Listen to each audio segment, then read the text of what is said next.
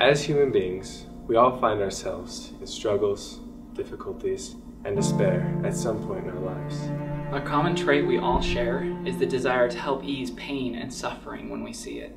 Right here in Ephraim, Utah, there are many families that live in a trailer park with very poor living conditions. This trailer park almost got shut down, leaving many families with nowhere to go. To ensure that this doesn't happen, we need your help.